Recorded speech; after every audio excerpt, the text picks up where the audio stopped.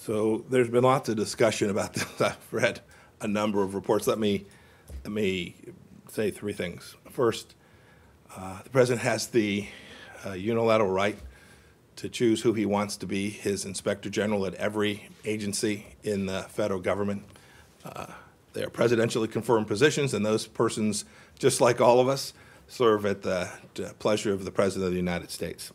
In this case, I recommended to the president that Steve Linick be terminated. I frankly should have done it some time ago. Okay, so you have said, sir, that Mr. Linick was undermining the department's mission. What exactly does that mean? Can you give us examples? You know, even the president doesn't know what that means. He says he didn't really know about the guy before you mentioned it. So what specifically has Mr. Linick done? Yeah, unlike others, I don't talk about personnel matters. I don't leak to y'all. Let's be clear. There are claims that this was for retaliation, for some investigation that the Inspector General's office here was engaged in. It's patently false.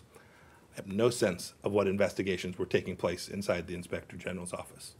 Couldn't possibly have retaliated for all the things. I've seen the various stories that, like, someone was walking my dog to sell arms to my dry cleaner. I mean, it's all just crazy. It's all crazy stuff. So I didn't have access to that information, so I couldn't possibly have retaliated. It would have been impossible. There's one exception.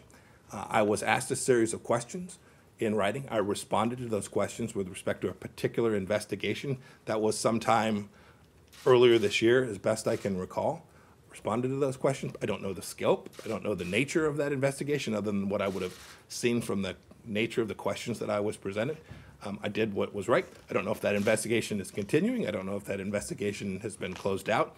I don't have any sense of that. Again, it's not possible for there have been retaliation.